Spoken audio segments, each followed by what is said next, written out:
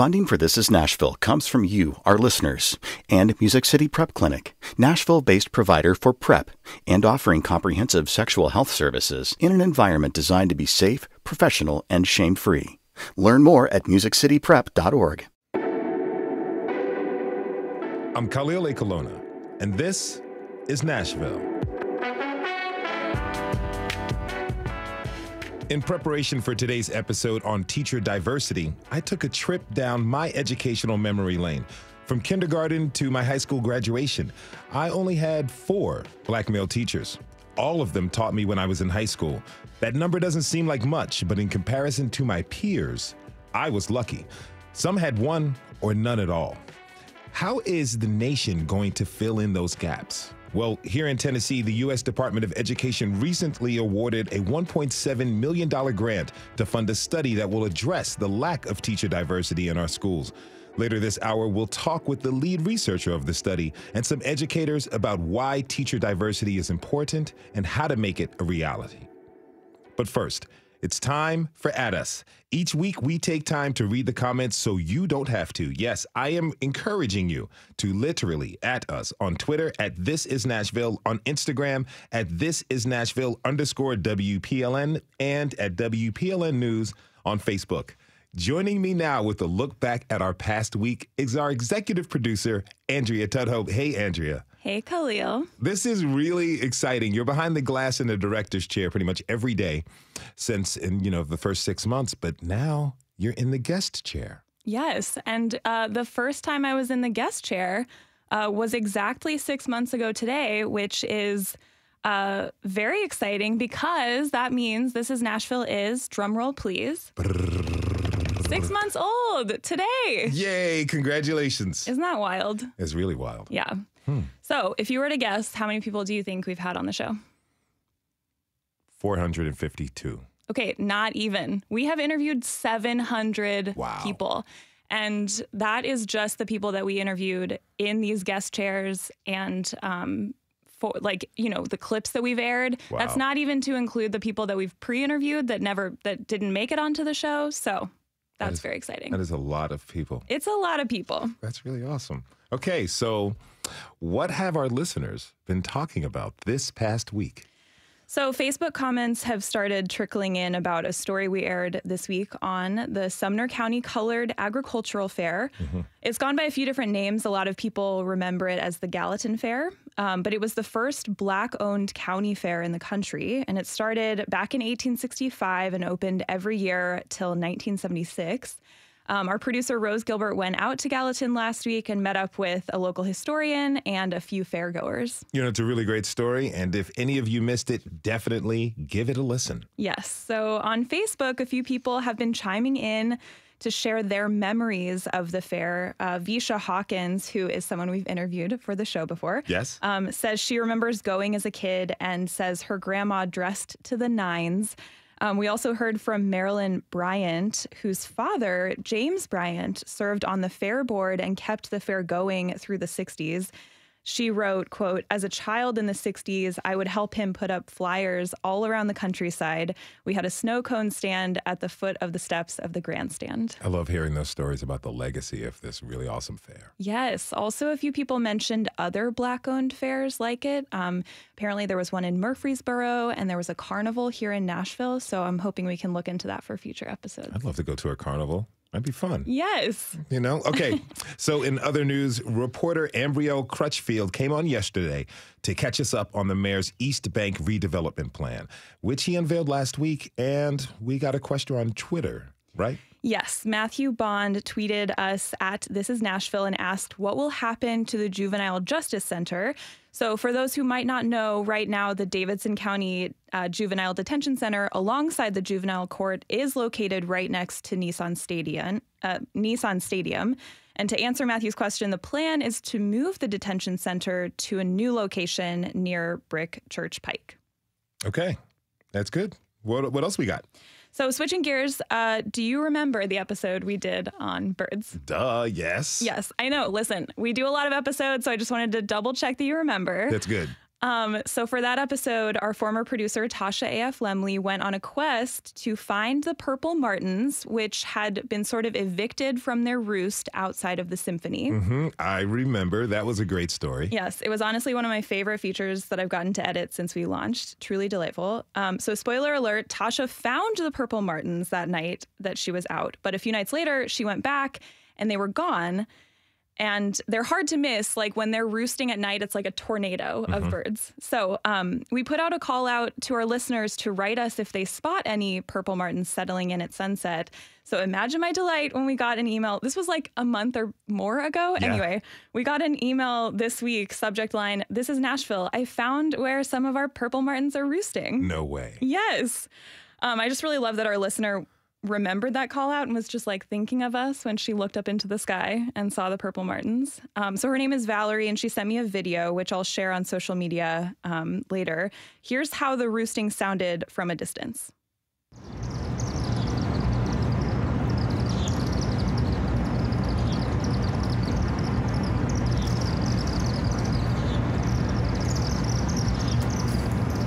Okay, so it's kind of hard to hear, but in the video you can see this loose tornado of birds just funneling from many yards away into this tiny but tall chimney near Centennial Park. They just like disappear down the chimney. So is this case closed? I'm going to say no, because we found them before and then they disappeared. So listen, if you guys spot any purple martins, let us know. Okay, please let us know. You heard her, y'all. If you spot any purple martins, let us know. Anything else? Yes, one last thing. I have a challenge for our listeners. Okay, I love a good challenge. Last week, we got out into the community and put up like 25 This is Nashville posters around town. I'm not going to say where. So my challenge to our listeners is find our posters, snap a selfie while you're at it, and tweet us your photos at This Is Nashville or email them to thisisnashville@wpln.org. That sounds like fun. Many thanks to our executive producer, Andrea Tudhope, for this roundup. Andrea, we'll see you on the other side of the glass in about like 60 seconds. Yeah, let me hustle. Okay. Don't forget to add us on Twitter, Instagram, and Facebook. Let's keep the comments coming. Also, fill out our community survey to let us know what topics you want us to cover at thisisnashville.org. It's super easy, very quick, and it helps us produce the shows with your needs and interests in mind. We have to take a short break. When we come back, we'll learn how a recently awarded grant from the U.S. Department of Education could help improve teacher diversity in our state. Did you have a diverse array of teachers growing up? Tweet us about it at This Is Nashville. We'll be right back.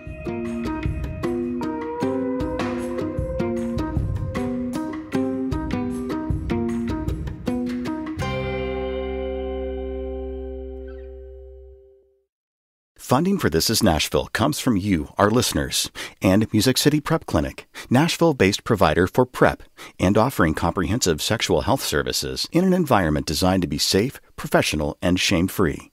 Learn more at musiccityprep.org. I'm Khalil A. Colonna, and this is Nashville. It may come as no surprise to you that Tennessee teachers are overwhelmingly white. For 37% of students here in our state who are people of color, having a teacher who looks like them can establish connection, trust, and just overall enthusiasm for education. But with so few teachers of color, just 13%, not many get that chance. Well, last month, the U.S. Department of Education awarded a $1.7 million grant to the Tennessee Education Research Alliance to look into this system lack of diversity. Now, here to talk more about that grant and the study's lead researcher, Dr. Jason Grissom. He is a Patricia and Rhodes Hart Professor of Public Policy and Education at Vanderbilt's Peabody College and serves as faculty director for the Tennessee Education Research Alliance. Jason, welcome to This Is Nashville.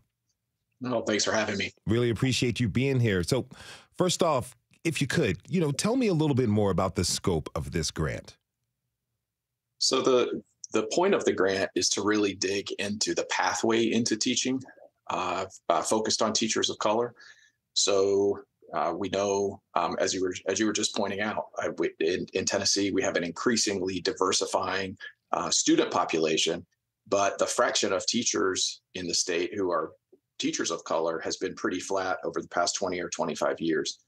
And so at the Tennessee Education Research Alliance, we've been studying retention for a number of years, how the retention of teachers of color might vary relative to white teachers, but we've done less work on the pathway in. And so this new grant is really focused on the recruitment side, thinking about all the way back to when people form aspirations to, I want to potentially become a teacher, and track them through that pipeline, through their educator preparation experience, through getting a license, through looking for a job, through finding their way into their initial years in the classroom. We want to really map out what that pipeline looks like. We want to understand what people's experiences along that pipeline are.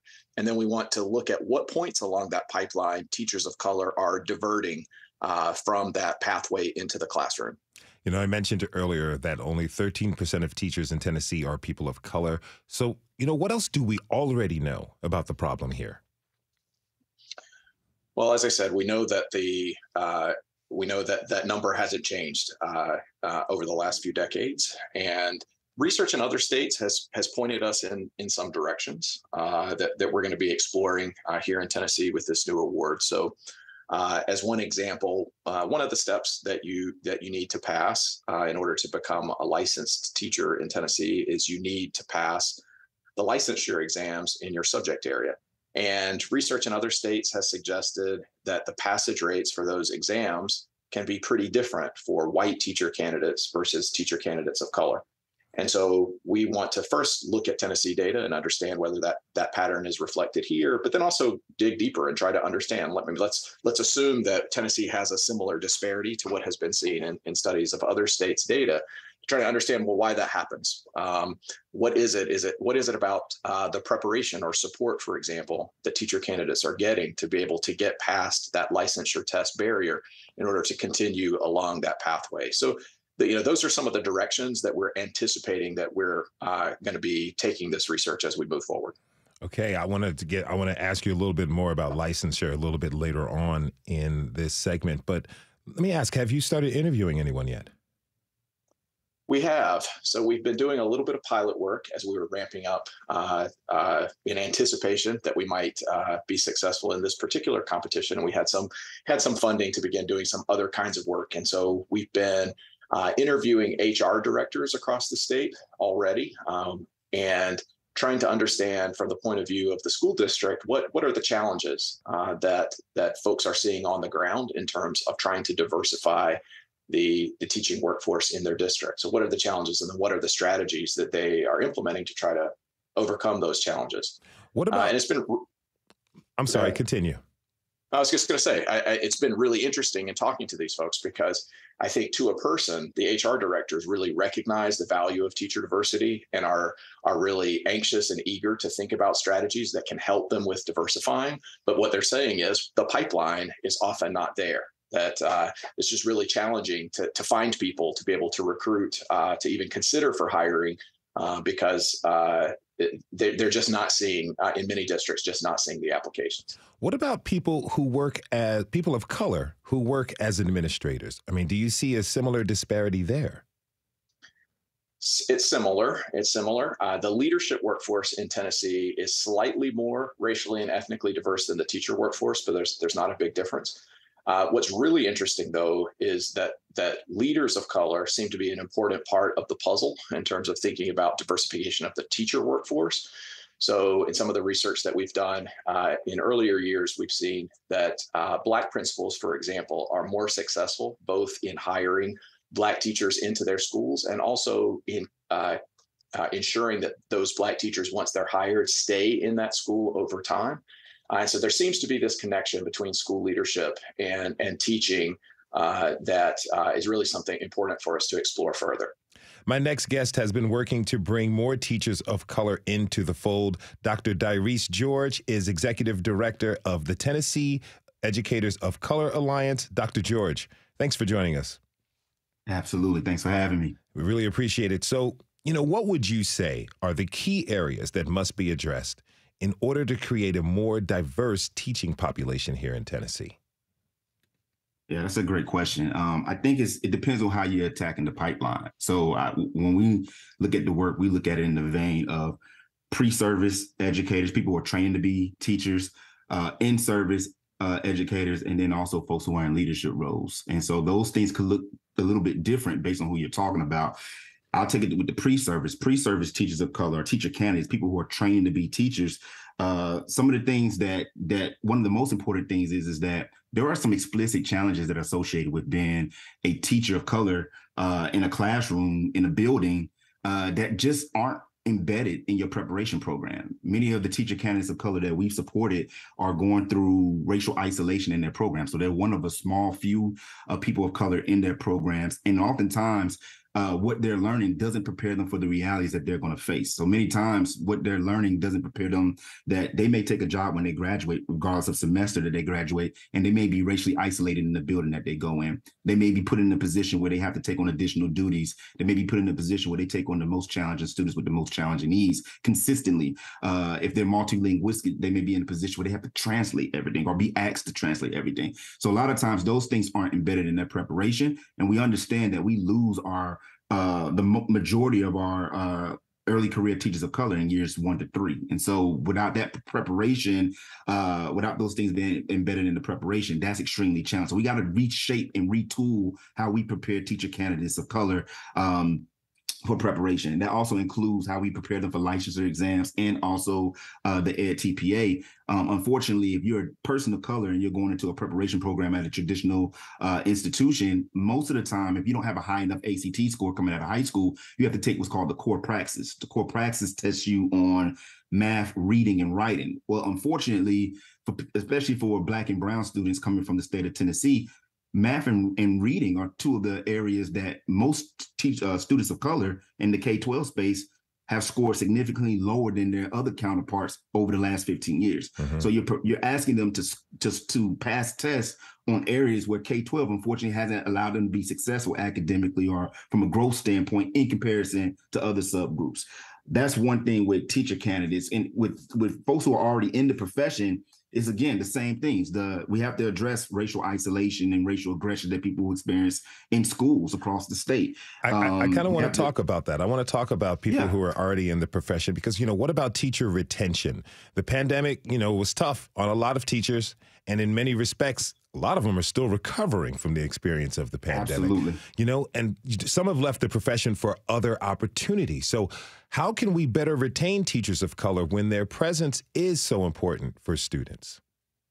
Yeah, I think that you're spot on when you say that there are some folks right now in real time that are recovering from burnout from the pandemic. My wife is being one of them. She actually stepped away for a little bit because the reality of having to teach in person and teach virtually and being evaluated in a virtual capacity where, your administrators didn't have to teach in that capacity, in addition to being fearful of, potentially catching COVID and literally watching 2 teachers in neighboring schools who passed from it was a huge issue. Everybody knows that COVID hit Black and brown communities a little more immensely in comparison to some other communities. And so that's a real thing. I think in addition to that, though, as people are recovering, we have to start thinking about folks who are still committed to the profession. And for many of them, the removal of some of these additional responsibilities as disciplinarians, as being the folks who have to have overstaffed classrooms, being in positions and situations where you're constantly having to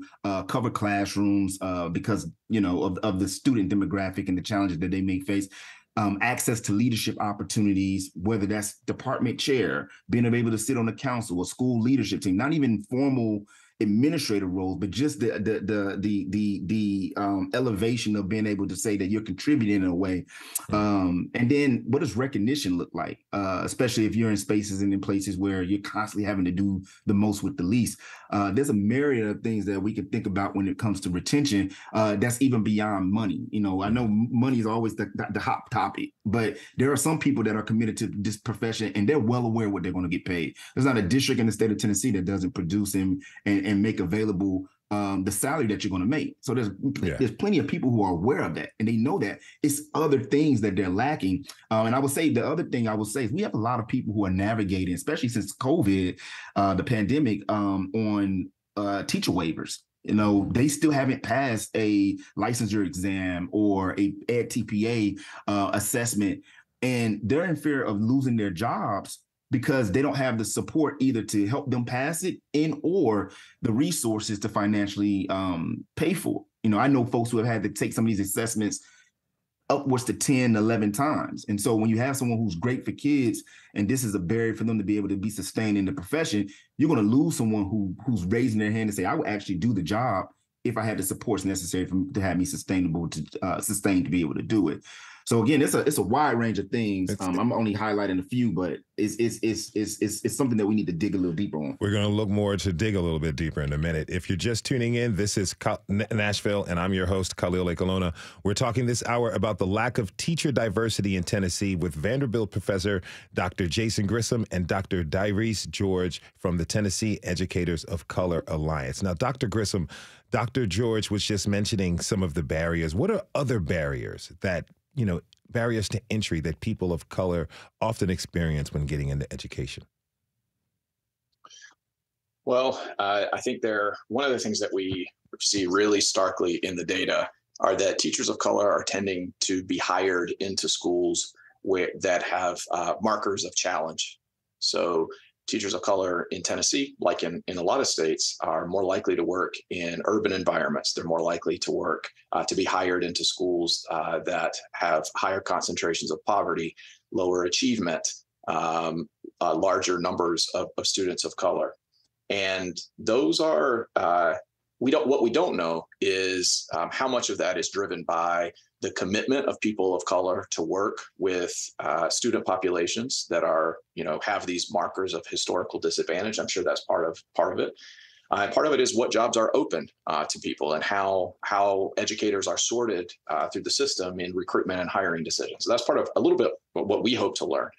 But what it points out is that being hired into a position that has low achievement, that tends to be correlated with other things like challenges with parental involvement or challenges with student discipline, just really means that those extra challenges, that just means that educators of color are dealing with extra challenges also that may not be coming with the additional kinds of supports that Dyrese was just talking about. And that can be a real barrier to holding on to people beyond just the first or second year in the profession.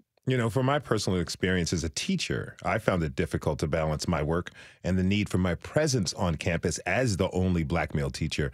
Sometimes, as Dr. George mentioned, we're asked to take on additional roles.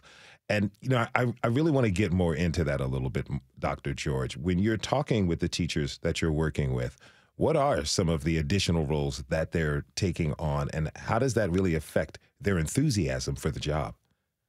That's a great question. You mentioned something, Khalil, that I can absolutely relate to. So from a personal experience, but then also from teachers that we support, from a personal experience, I was the only Black male teacher in the building that I taught in for a handful of years. And so for me, and to be clear, I had a phenomenal experience at the school that I had, but the realities that associated with that was, all the things that we hear about, particularly when we're talking about male educators of color and Black male teachers being a disciplinarian, when there's problems with Black and brown children, particularly males, they were sent my way without question. The number of students that I had transitioned to my classroom without even a heads up, and I taught in a high school, kids were just transferred to my classroom. So giving up lunch breaks, giving up time where you could be doing lesson planning or being supportive of other students to address disciplinary issues, particularly with Black and brown children. As a male, everybody just assumed that you could coach any sport. Being asked to coach multiple sports and be a ambassador for multiple clubs was a thing. Being in a space where, sometimes people were insensitive to, my lived experience. I'm the only person that walks in the building and has the lived experience of a Black man. And people not being as sensitive to that in many spaces that I had to navigate, not only within the building, but also throughout the district.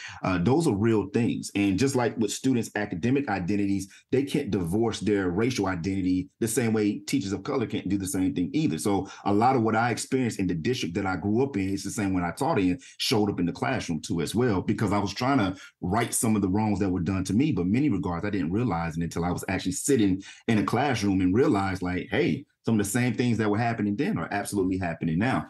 I'd like to hear from both of you on what would bring more people of color to choose to become teachers in the first place? Jason, what are your thoughts? I think this is really the $64,000 question. I mean, we see in general that fewer people are choosing teaching as a profession over time. I mean, the numbers of people who are going into teacher preparation is declining. And so that's a first order problem that we have to solve that. Then we have to think about, well, what are the differential barriers for people of color to go to make the investment to go into preparation that will then lead towards becoming a teacher, and how there might be particular barriers for that population relative to white teacher candidates that are making up sort of the overwhelming set of people that are going through that pipeline. And how you get people to form aspirations, I think, is something that lots of folks are thinking about. Like, how do you get people to be interested? So one of the strategies that has become, I think, has gotten a lot of attention recently is what we refer to as grow your own kinds of programs, where you can, which can take different forms. So these are programs where you sort of recognize that you might have some talent or some potential talent that exists locally already, maybe even some folks that have expressed interest in education in a different way, who you might be able to attract into the teaching profession. So maybe you set up pathways for people to move from paraprofessional or teacher aides kinds of roles. Often people that are in paraprofessional roles in schools are a more racially and ethnically diverse population than the teachers are. And maybe they're people who already have experience in schools, who are already known by that school community. And maybe they are a population that could be tapped into, that could be brought into teaching and help diversify. Or maybe you focus your efforts on high school students. High school students have their whole lives ahead of them, right, in terms of thinking about what their interests might be. Do we need to have programs at high schools that are creating opportunities for high school students to think about potential in teaching and get them experience that can push them along that pathway into higher ed? So, I mean, you need multi-pronged strategies, but this idea that we need to figure out how to help people in general and people of color in particular form those aspirations for moving into the classroom, I think, is really, really key. Dr. George, briefly, do you think that programs like Grow Your Own are enough?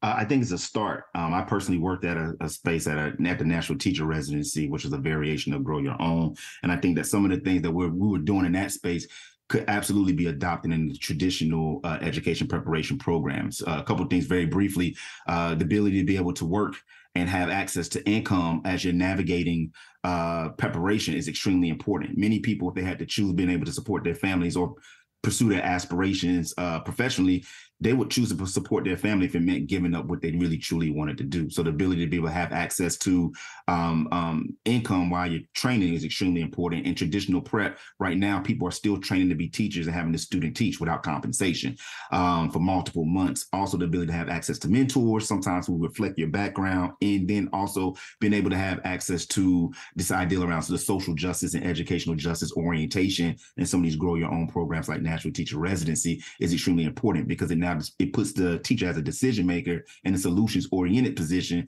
as opposed to being able to work in a space where you're more, I think, complicit and sometimes adding additional, adding on to the problems that already exist. You're now looking at them in the lens through where you're looking to be solving them and actually giving students access to better opportunities, both educationally, academically, as opposed to burdening them with some of the same things that we've seen consistently over and over that just haven't worked when we look at results in the end. Now, Dr. George, you mentioned earlier about the licensing process, and, tell me, what are the factors that contribute to this problem? Because it seems that it's a deterrent for potential educators. Yeah. I think some of the things, some people are products of education inequity. And so I can honestly say, when I worked at the National Teacher Residency, I was the director of recruitment. Part of my strategy was recruiting people who were already working in the district and MNPS, and then folks who, were who I considered like staples in the community, people who were from Nashville, graduated from a high school, and wanted to give back into the community via teaching. All that to say, when we recruited people into the program, sometimes we didn't factor in the educational inequity that they had received or had experienced from K-12 and even through college. So they still showed up to us with the gap that existed in math, science, reading, English, some of those same core areas that they needed to show themselves proficient in order to be able to get a license to teach. Even though, there were some people who could get a teaching waiver, teach kids, and at the end of the year show that they had growth or academic gains, they still needed that licensure exam. And so all that to say, within that process, the barrier is that we're requiring people to take have access to take exams to get licensure, but we're not providing the supports to make sure that they're fully licensed to keep their jobs. And so if preparation programs know that they're going to admit people every year, fall semester, spring semester, summer semester, and there are going to be people who will be accessing the campus or the program that necessarily probably don't have the right scores from an ACT perspective, and they may have to take the core praxis, then that also means that they may be struggling on that content exam too as well. What are we going to do differently to make sure that those systems and structures are in place, that way we don't lose them? Because one of the points that wasn't made earlier is that there have been multiple people who actually entered education preparation programs with the intent of being teachers, but they were pushed out because of these exams. And we don't know what that number is. We don't know how many people we're losing year over year. We talk so much about people who leave the profession, but there are people who are automatically saying like, hey, I want to be a teacher, but because of the system and structures in place, we don't have the supports necessary to see them all the way through. And one of the biggest barriers is the licensure exams and assessments that they have to take in order to be able to get licensed. So if we don't do something different, we're going to continue to have the same results year over year, which is what we've been experiencing. So that brings me on to the study. Jason, once this study and report are complete, how would you hope to help diversify the pool of teachers in our state? Well, I mean, I think what we're really envisioning is that we're going to be able to use both quantitative, administrative, and survey data and also interview data to document some of the phenomena that Diarese was just talking about. So Diarese was saying we don't know how many people right now are entering teacher preparation but are not making it out. Well, that's one of the things that we hope to be able to document through the study. And we don't know right now how many people are attempting licensure exams but not passing. We don't know how many people are passing but are then diverting from the pathway and not moving into classrooms. So part of what we hope to do is document, like be able to put real numbers to those phenomena that I think we expect that we might find, and being able to put those numbers and also pair those numbers with learning about people's experiences, through qualitative data, interviews, understanding, how people are experiencing these different stages. The hope is that it will point the state and point school districts to different strategies, point teacher preparation programs, give us a more comprehensive sense, because as Diarese was saying before, it's not going to just be one thing, right? You need a diversity of strategies to address this problem. And we're hoping that being able to accumulate these facts and be able to document these experiences will help us point towards the strategies that are going to be the most worthwhile. Okay, that is Dr. Jason Grissom with the Tennessee Education Research Alliance. Thank you so much for being on the show today. Dr. George, hang with us through the break. When we come back, we'll continue our conversation about teacher diversity and talk with a new teacher and a teacher candidate about what led them to the profession. What do you think about teacher diversity in Tennessee? Tweet us at This Is Nashville. We'll be right back.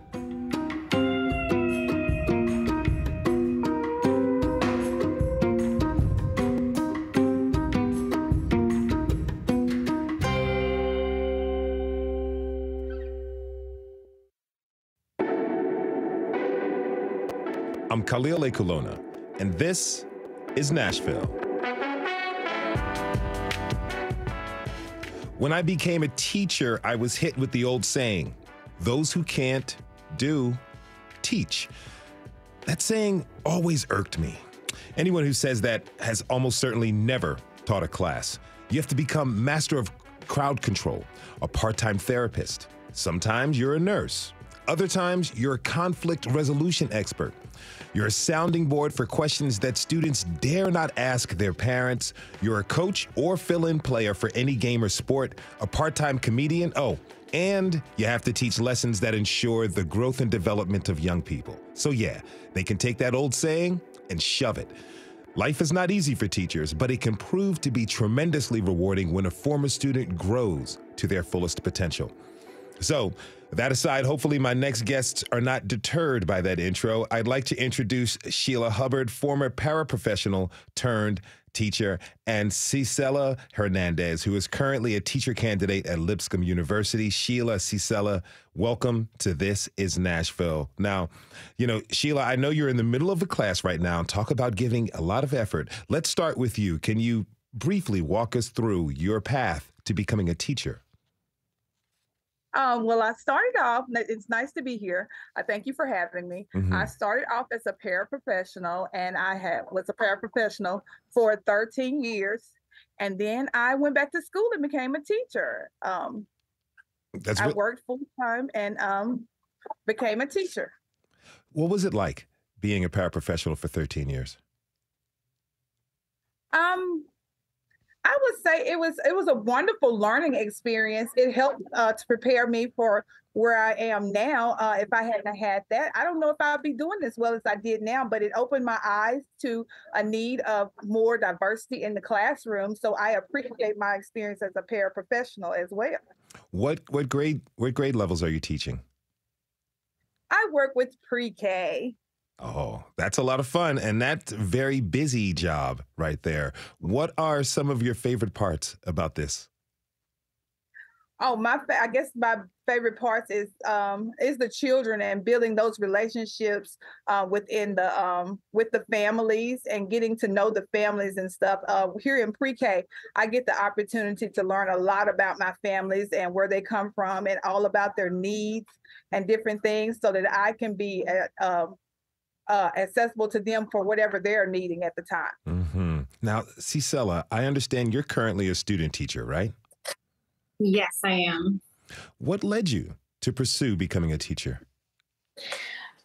Well, when I was in sophomore year of high school, I was part of a program called El Protector with Metro Nashville Police Department. And it's a program that focuses on like Hispanic, Latino communities, especially with younger children, and just getting to know them, working with them. And so I was part of that program, and I realized how neat it was to feed into younger children. It was the first time I had ever worked with the youth. So that sparked that interest in me when I was in high school. Are you enjoying being a student teacher? How's it going so far? So far, it's been great. I love the school where I'm at right now. The students have been very welcoming. So it's been very, very nice to be with them every single day and build those relationships. Now, Dr. Diarese George from the Tennessee Educators of Color Alliance is still with us. Dr. George, I understand you're not in the classroom anymore, but, tell us, how did you become a teacher? I used to mentor on the weekends when I was working in corporate sales, a program for Black and brown boys in the community that I live in. And a lot of my friends happen to be teachers. And as I was trying to climb the corporate ladder, many of my friends were like, man, you're really good at mentoring. You should consider teaching. And at the time, I think I was chasing all of the things that, get a great job, try to get a great salary. I ended up chasing after those things and became miserable. Long story short, I realized that I love working. Like I was living my Monday to Friday to get to the weekends where I could be around the boys that I was mentoring. And so I decided that I no longer wanted to have a great job with money and be miserable. I'd rather do something that I love. So I made a career change and became a teacher and had the opportunity to teach in the district that I grew up in for 6 years. Okay. Amazing experience. Okay. I have to ask all of you, if any of you have had a person of color as a teacher when you were in school. Sheila? I'm sorry. Could you tell me that question one more time? When you were in school, did you have any teachers who were a person of color? I actually did, and I was excited. It turned out to be my 5th grade teacher. I started off in a rural area school, so I didn't see much of myself. But when that school closed down and I ended up going to school in town, I got to meet my very first teacher. That was my teacher of color, and I loved her. And I still reach out to her, and I cried when I had to leave her class. Wow. How important was it for you? It sounds like it was very emotional and important to you, but Talk to me a little bit about how your mind state shifted a little bit, being in fifth grade, finally seeing someone who looked like you lead the classroom. My mind shifted because I knew that I looked up to her and I wanted to be like her when I grew up. She expected the best out of us, and not just my race or anything, but she expected the best out of us, of her entire class. So she pushed us, and she didn't have any problems with getting in touch with our moms if we weren't doing up to par like she felt like we should be doing or whatever. But she expected the best out of us, and I strive for the best ever since I had her in class. Mm-hmm. Now, Cicela, did you have any teachers who looked like you growing up? I never had a Latina or Latino teacher in school. I only had a Black teacher in 8th grade. 8th grade. Oh, so out of your entire school career, only one teacher in 8th grade. Yes. Wow. How difficult was that for you and your family? Obviously, when I was younger, because my parents did not speak English, it was very hard to have that relationship with teachers and my parents. A lot of times my parents missed out on those parent and teacher conferences because we did not have access to a translator, or they weren't part of like a program that where parents got to help out. So for sure, that was the biggest struggle for my parents. And I think a lot of times they felt like they didn't know what they were doing, and they really wanted to help me, support me in school.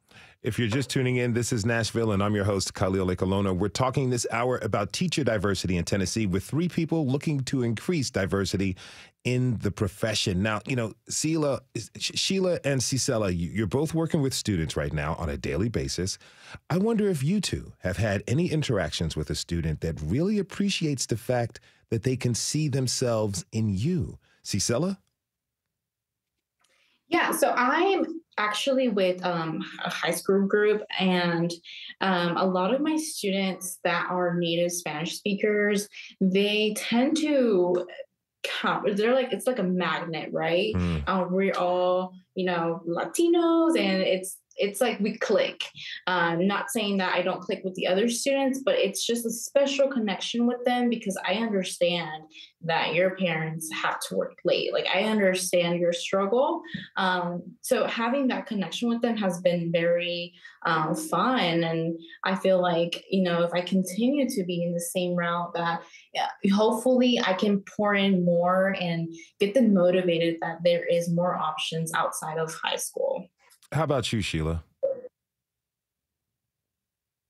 Is Sheila with us? Yes. I'm here. Yes, sir. Just the other day, we were talking about professions, and we were showing, we do a college every week, and this week was Fisk, and it showed up different teachers, and it's like, that's a teacher like Miss Hubbard. And I was like, and you guys can be a teacher as well someday. And all you got to do is study hard and keep your mind stayed on it. You can be a teacher too someday. And so during center play, I heard them over there, I'm the teacher. No, I'm the teacher. No, I'm the teacher. So I'm glad to be able to be them planted that little seed within them that they can be a teacher as well. And outside of being a teacher, I used to be a cheer coach as well. So I'm proud to say that some of my girls that used to cheer for me, they saw when I went back to school, and they was like, well, if Miss Hubbard can do it, we can do it too. And so one of the young ladies, she graduated a few months after I got my master's degree in education. And so when she reached out, she asked questions or whatever. So I'm glad that she looked up to me and is using me as a mentor to help her when she has questions in the classroom. She is teaching this year. So I'm proud of her for that. Now, Cicela, I want to go back to something you said earlier about never having a Latina or Latino teacher. Did you ever have one later in your education, college? No, I actually I go to a predominantly white university. So I've never had a higher education teacher that is of color. So yeah, I think that I've been misrepresented in school for sure. Now, in the last segment, we had Dr. George mention that sometimes teachers, when you're the only teacher of color, you can be burdened with extra responsibilities and things. Dr. George, you know, Cicela is about to become an educator and going into the world, stepping into her own classroom. What words of advice do you have for her as how to best navigate showing up for her students, showing up for the school, but also being able to show up for herself? Absolutely. I know Cicela well, and I will tell her to continue to show up authentically and unapologetically as she is and who she is, but also protect and guard her joy at any cost necessary. That we've already had conversations about some of these things that could be waiting for her and are actually some of the impetus of burnout and pushing her out and positioning her to be in a position to push back on those very things, not getting in a position to where, you have to absorb, as much as you love your students, but consistently having to absorb the most challenging students, being in a position where you're asked to translate both written and also verbally in those situations, things that, you might be excited to do it initially, but, constantly having to do it, which takes away time for you to be able to plan and support your students, could lead to burnout and could lead to you putting in a position where you contemplate what your future looks like. And that may not be in education. So those two things: show up as your authentic self unapologetically, but guard your peace and joy immensely and intensely against the burdens and also the barriers that could be pushing you out of the profession.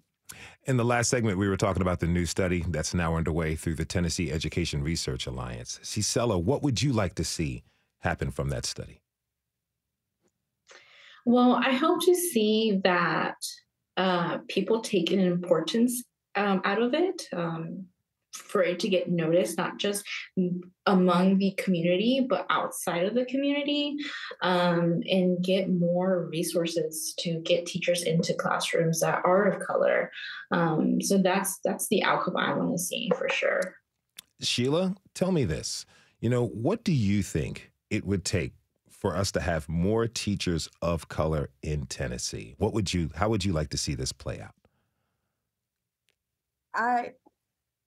I think just, showing more appreciation for teachers and all that we do, not seeing us as maybe a babysitter or whatever, but, just getting more involved and just come into the classroom and see what all we do, so that you can do that and you can see what actually goes on and takes place in the classroom, and just showing excitement towards teaching, and just, like I said, just being appreciative of what all we do, and being a part of it. Anything else you think people misunderstand about teachers? I mean, the education and being a teacher has been highly politicized over the past couple of years. What are we not getting?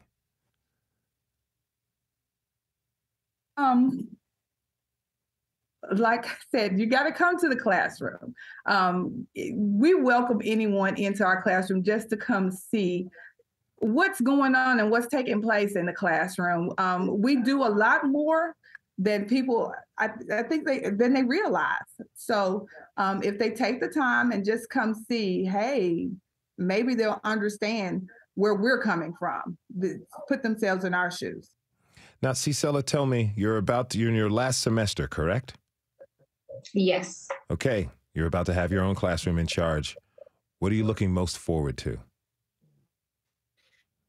I think for the first time, I'm ready to take charge of my own classroom and be me, not be the person that my mentor teacher is.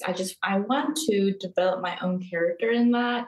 And I've seen it a little bit this semester when I've had the opportunity to teach all day. A lot of my,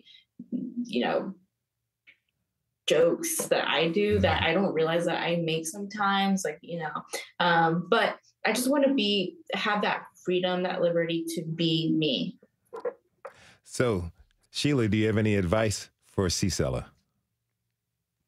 I think she's on the right track. I came in, Cicela, when I was, my first year was during COVID. So I got to actually get in and be myself. It's okay to listen to what others say, but you've got to find your own way and just be yourself in the classroom. Don't be afraid to ask questions. If you don't understand, they know that you're coming out, and I'm always here for you if you need me to help you with anything.